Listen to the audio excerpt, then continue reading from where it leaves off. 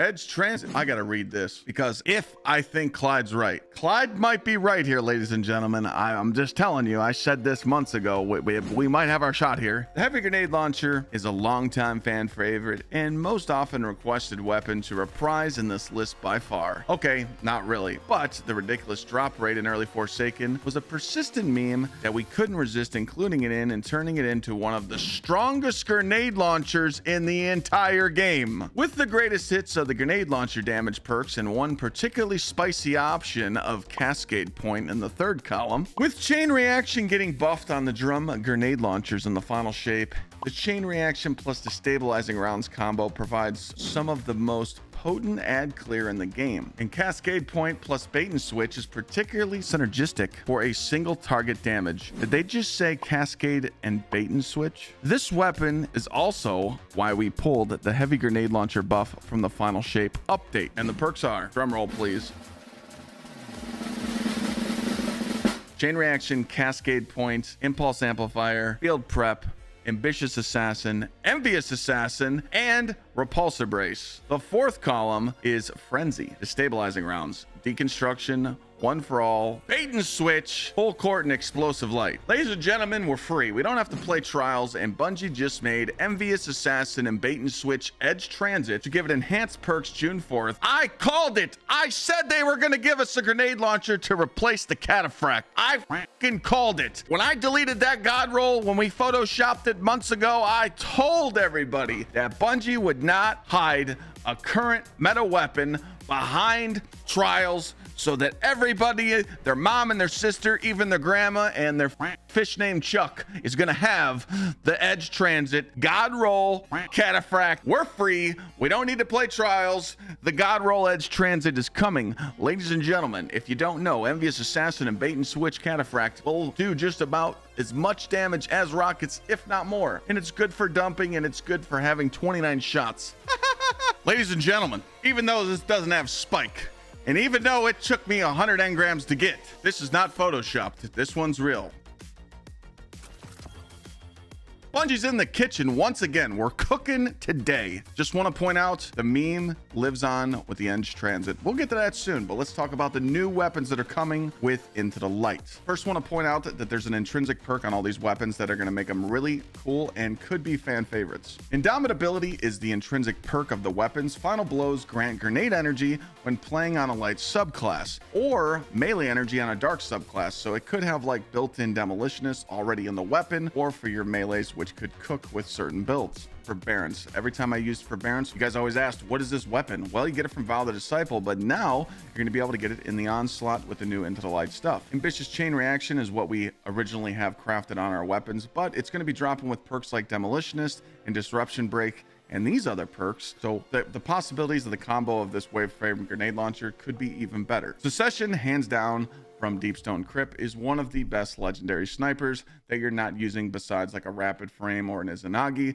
Secession is always my go-to fan favorite for sure, and getting stuff like recombination on it with reconstruction, old school roll, lead from gold, firing line, the possibilities are endless with this sniper. So if you're looking for a good kinetic sniper, this one's for you. Falling Guillotine definitely reminds me of the paddle from Dazed and Confused. That's for the boomers out there. Running around with a sword on a Void Hunter or any Void subclass is kind of fun because you can play into making yourself invis or just playing with Gyro Falcon. Definitely fun. Going to be running around with the stabilizing rounds, repulsor brace, or just bait and switch. The fact that we have the Slammer sword and now we have Fallen Guillotine to add to the arsenal is pretty good. I think you guys will enjoy this sword for sure. I'm kind of blown away with Recluse right now because it plays into the Void build, repulsor brace, stabilizing rounds. It might be tough taking off Feeding Frenzy off of the Recluse because we were so used to getting a kill, reloading, and just having that snappy feel, kind of the way Funnel Web feels. Remember, Funnel Web doesn't have the reload perk like Feeding Frenzy. It has perpetual motion, so I think that people might put down their Funnel Webs and kind of make their way over to the Recluse. But remember that Master of Arms did get nerfed. It's a flat 15% now, but I think Master of Arms is better to proc than Frenzy. That way you don't have to be in battle so much and to refresh it. So we're gonna have fun with this. Boy, oh boy, standing in a Lunafaction well back in the day, spamming at the mountaintop with Anarchy or other weapons was definitely fun, but boring. But Mountaintop's coming back. You're gonna have some cool movement tech. You're gonna be able to launch yourself in the air and do some cool skating. You never know. But with Mountaintop coming back, auto loading is definitely on my radar. Being able to use Mountaintop for a swap weapon, that missile does a lot of damage, so being able to have auto loading with a Vorpal perk or Frenzy or running around just shooting Mountaintop throughout the whole strike or Nightfall, whatever you're doing, could be pretty fun as well. Hammerhead, this Void Machine Gun, I don't want to say it too quick, but Hammerhead might replace Commemoration. The fact that Commemoration does have Reconstruction on it and it does have Subsistence with Killing Tally, it's nice to not be able to reload a lot. But with Rampage and Killing Tally, being able to ramp up both perks at the same time and have double damage perks, this Void Machine Gun might melt champions and melt everything in its way. All we got to do is have a Cenotaph Warlock with us and make unlimited heavy bricks, right? Blast Furnace was definitely a PvP favorite for everybody, and this just reminds me of the Foundries and the Forges. One of the best peak Destiny content out there. This thing is going to burn you down in Crucible. You're probably not going to like it. They're going to 2-burst you if the perks are set right, probably with Head Seeker. You guys know I'm not really a PvP guy, but these perks look promising on the Blast Furnace. And the moment we've all been waiting for, the Edge Transit. The meme lives on. I killed Riven with this. We had 50 in our vaults. I actually ended up getting about 45 of them in 1 week in Forsaken days. But the Trials GL that we deleted, not once, but twice, it can drop with Envious Assassin and Bait and Switch. So now you don't have to go play Trials. You're gonna have a damage perk. Also, this gets Bait and Switch with Cascade points, so you can dump even faster. On June 4th, when Final Shape drops, you can actually enhance these perks. This is going to probably be the best DPS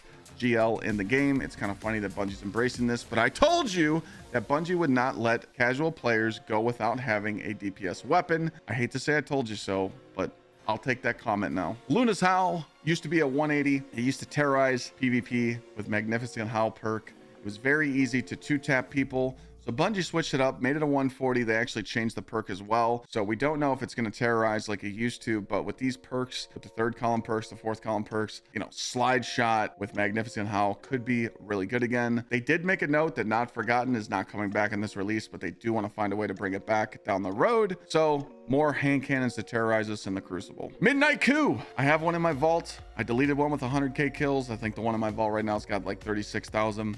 The fact that you can get stuff like Explosive Payload and Firefly in the first slot, and then Kinetic Tremors and Rampage in the second, or you can go old school with Outlaw Rampage. Me personally, I think Bungie has to buff hand cannons a little bit more in PvE for me to use them. Running around with like a Fatebringer to stun champions in Lost Sector, I'll do, but it's really tough for me to like take off Sunshot and use a legendary hand cannon in true endgame PvE. But hey, other than that, run around, enjoy it. Kinetic Tremors, it's the OG Midnight Coup, and it's gonna feel good, and it feels really smooth when you shoot it too, so enjoy that one. Hung Jury's coming back, yes, for the 18th millionth time. I don't know why they bring back a GM weapon. You could get this in the GMs. They did want to update the perk pool. A lot of people do like Kinetic Tremors on this. This actually was really good with box breathing in PvP, but with these new perks down, I don't really see any reason for me to actually farm this. I'm more of a Night Watch and Vowed Safe guy myself. Elsie's Rifle, the Stranger's Rifle from D1, we all remember it. Goes from the Stranger's Rifle, it goes to the Fate of All Fools,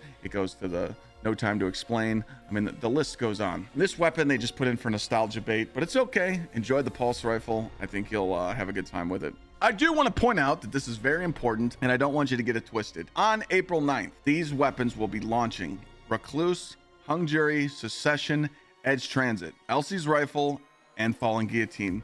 The rest will be put on a rotator each week. This is good because we all know you're going to go for the super black shader anyways, and then farm those weapons that are available on the 9th, and then target farm the new ones like Mountaintop and Hammerhead that are coming down the road. I think this is good, so you don't feel overwhelmed and don't have to worry about getting all the weapons right off the rip, and enjoy the first week, get the weapons you want, and then wait for the newer weapons to come out that you haven't got yet. Target farm them, enjoy the god rolls, enhance them. June 4th, we're ready. Enjoy those weapons.